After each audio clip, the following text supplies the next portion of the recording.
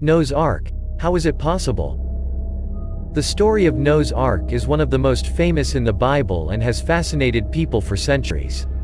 The idea of a massive ship that was built to survive a flood that destroyed everything else on Earth is truly impressive. But how is it possible to construct such a structure without the modern technology we have today?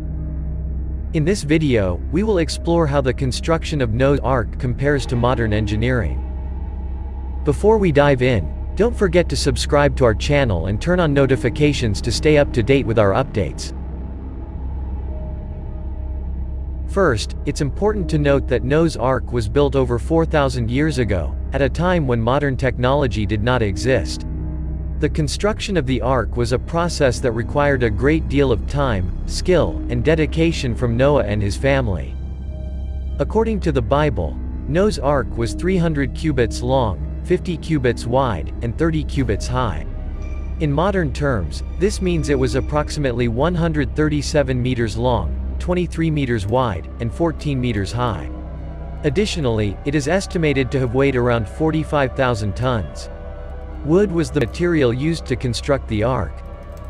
It is believed that Noah and his family primarily used cypress and pine wood, as these trees have a high resistance to water and are able to support the weight of such a large structure.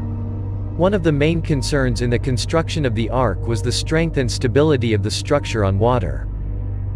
To address this, Noah and his family used a technique called keel construction, which is used in shipbuilding to provide stability and prevent the ship from capsizing in the water. Keel construction involves creating a solid central beam, called the keel, that runs the length of the ship and serves as the foundation on which the rest of the structure is built. This technique is still used in the construction of modern ships.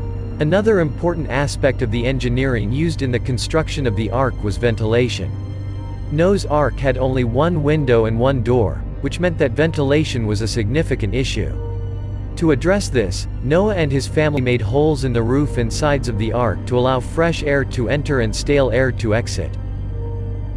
In conclusion, the construction of Noah's Ark is an impressive example of large-scale engineering and construction. Although the description of the Ark in the Bible is relatively basic, it can be inferred from the available information that a great deal of skill and knowledge was needed to design and construct a ship of such dimensions and capacity.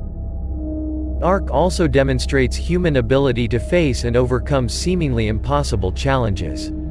Despite technical limitations and the lack of modern machinery, the builders of the Ark were able to create a solid and durable structure that survived a catastrophic flood.